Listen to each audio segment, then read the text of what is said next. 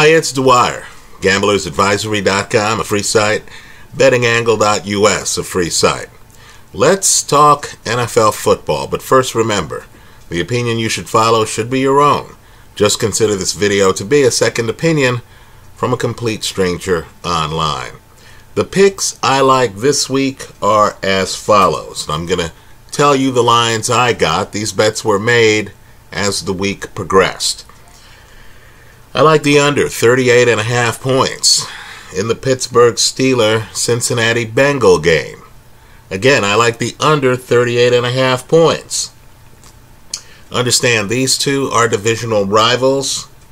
According to Football Outsiders, an excellent site, the Pittsburgh Steelers have the 28th ranked offensive DVOA, and the Cincinnati Bengals have the 29th ranked offensive DVOA.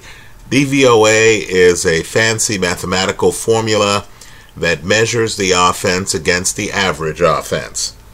Let me also say, too, that Pittsburgh has some injuries that I don't think are going to clear themselves up by game time, including the fact that Smith-Schuster, their wide receiver, very important part of their offense, is in concussion protocol. You also have James Conner, the running back, banged up. He missed Wednesday practice.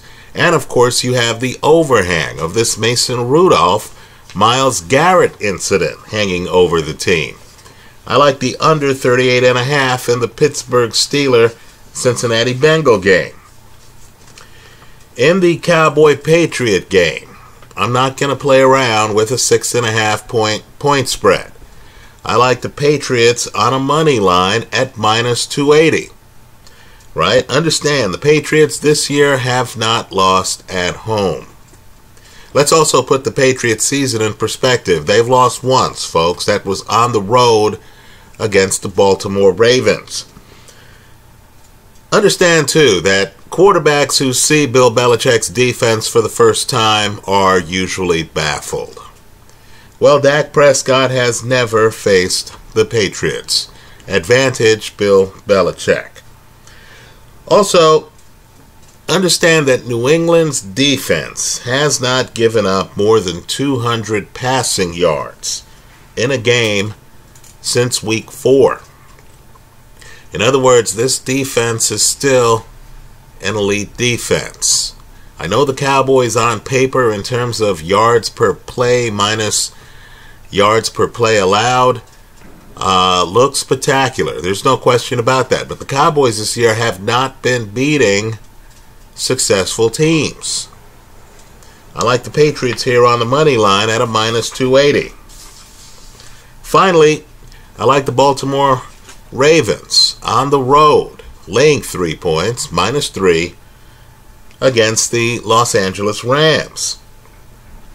You know, this Baltimore pass defense has not allowed more than 150 passing yards in either of the last 2 games. You know, Baltimore has run for more than 200 yards in 2 of the last 3 games. The defense last week held Houston to only 16 first downs. Understand, if you hold the other team to less than 20, your defense has played well.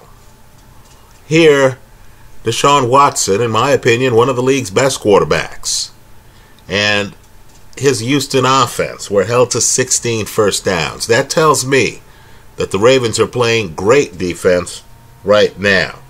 Understand, too, the Rams just played a very physical game against the Bears. Now, people like Greg Cosell have looked at film. They feel that something's wrong with Todd Gurley. Understand, Gurley did well against the Bears. But people feel that Gurley has changed his running style because of injury. Now he's a straight line runner. He's not an elusive runner who makes you miss, as he used to be when he got the big contract. Gurley had over 20 carries against the Bears. I think it's doubtful that they can expect the same performance from Todd Gurley 1 week later, right, in a back-to-back game. With Gurley a little bit diminished, I believe that the Ram offense is going to play right into the strength of that Baltimore Raven defense. Understand, again, the Ravens have not allowed more than 150 passing yards in either of the last two games. Let's face it, too, even when they throw the ball, Brandon Cooks has had concussion problems for much of the year. Right? I personally believe that you can clear concussion protocol and still not be 100%. Finally, the Rams had under 300 yards in total offense last week. Don't be fooled by the score in the beer game. Right? The Rams offensively really weren't that good. They struggled in that game. I think you're catching the Rams at the right time here. I think the Ravens are playing excellent ball right now. I like the Ravens laying 3 over the Rams in Los Angeles. That's how I see it. Let me hear from you. If there's a play you want to highlight here online for the gamblers, if there is information you feel is relevant to games I've discussed and games I haven't discussed that you feel could give the viewers here an edge on the casino, then I hope you leave that information in the comment section of this video. Thanks for stopping by.